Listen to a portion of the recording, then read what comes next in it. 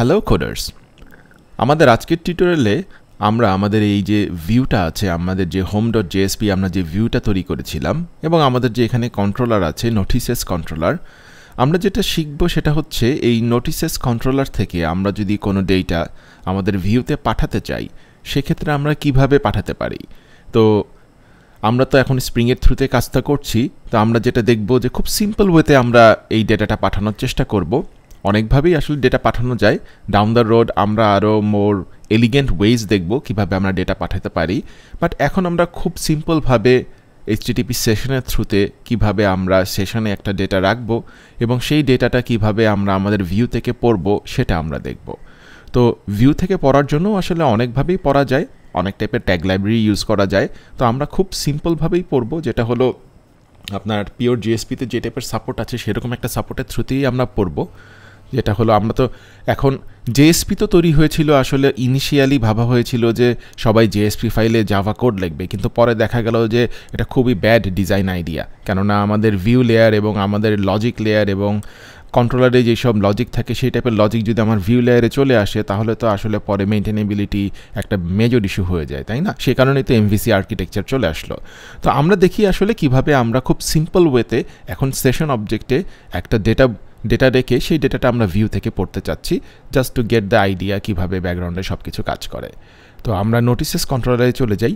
Notices কন্ট্রোলারে আমরা দেখব যে আমাদের যেই একটা মেথড আছে এখানে শো হোম, হ্যাঁ, এই শো হোম মেথডে তো আপনার একটা রিকোয়েস্ট ম্যাপিং এখানে অ্যানোটেশন আছে। তো এখন এটা একটা সাপোর্ট আছে স্প্রিংয়ে যে আমি যদি এখানে HTTP সেশন একটা প্যারামিটার অ্যাড করে দিই তাহলে আমার এই মেথডের মধ্যে কিন্তু ওই সেশন অবজেক্টটা অ্যাভেলেবেল হয়ে যাবে। সেটা করার জন্য আমার যা করতে হবে তা হচ্ছে আমি HTTP সেশনের একটা অবজেক্ট নিব, এটা প্যারামিটার হিসেবে Ctrl+Shift+O দিয়ে আমি HTTP সেশনটা নিয়ে আসলাম এবং এখন আমার কাছেই কিন্তু সেশন অবজেক্টটা আমার কাছে অ্যাভেলেবেল। তো আমি এখন এই সেশনের মধ্যে কোনো ভ্যালু যদি রাখতে চাই সেক্ষেত্রে আমি খুব সিম্পলি করতে পারি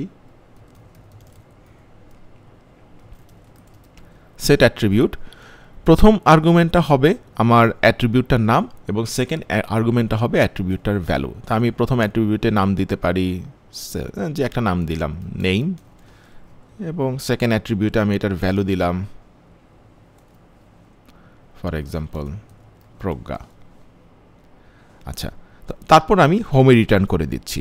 তো এখন যখন আমার রিকোয়েস্ট ম্যাপিং এখানে আসবে, আমার রিকোয়েস্টটা এখানে আসবে, তখন আমার সেশনে একটা অ্যাট্রিবিউট সেট হয়ে যাবে যার নেম, যার কি হচ্ছে নেম এবং ভ্যালু হচ্ছে প্রজ্ঞা। তো এটা যদি আমরা এখন পড়তে চাই আমাদের ভিউ থেকে সেক্ষেত্রে আমাদের কি করতে হবে? খুব সিম্পল, আমরা এখানে এসে বলতে পারি, আমরা আগে একটা প্যারাগ্রাফ শুরু করি এবং এখানে আমরা বললাম সেশন থেকে আমি পড়ছি এবং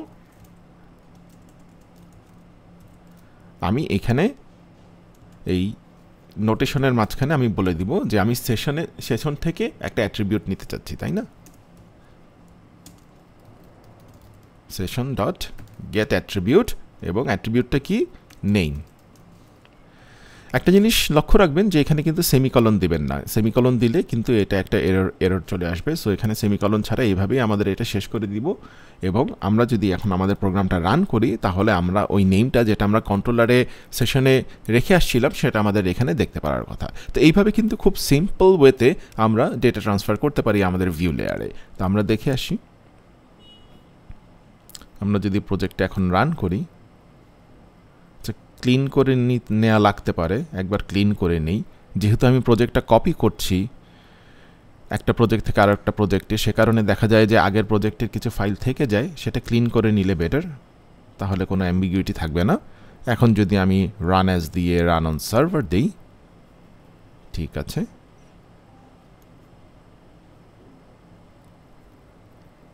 আচ্ছা এখানে এর আগের বারও এই সেম এররটা এসেছিল, আমি একবার দেখি তো এররটা কি।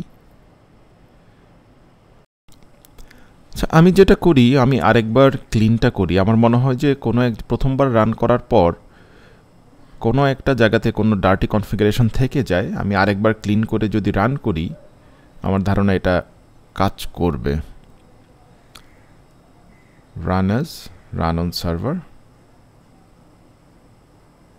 এখন কিন্তু এররটা আর আসেনি এবং আমরা দেখতে পাচ্ছি আমাদের নেমটা এখানে চলে আসছে। হ্যাঁ, সো কোনো একটা ইস্যুজ আছে, প্রথমবার রান করার পরও সেকেন্ড টাইম একটা সমস্যা হচ্ছে, তারপর আমরা যদি আরেকবার ক্লিন করে রান করছি তখন এই সমস্যাটা হচ্ছে না।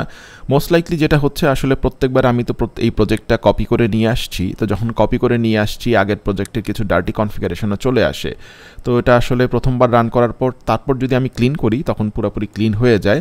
I will try to solve it down the road, কীভাবে আরও এলিগেন্টলি করা যায়। কিন্তু আপনাদের যদি সিমিলার টাইপ অফ এররে আপনারা পড়েন, আপনারা প্রজেক্টটা ক্লিন করে দেখবেন, হোপফুলি আপনাদের সমস্যাটা তখন থাকবে না। So that's it for now. Until next time, happy living on codes.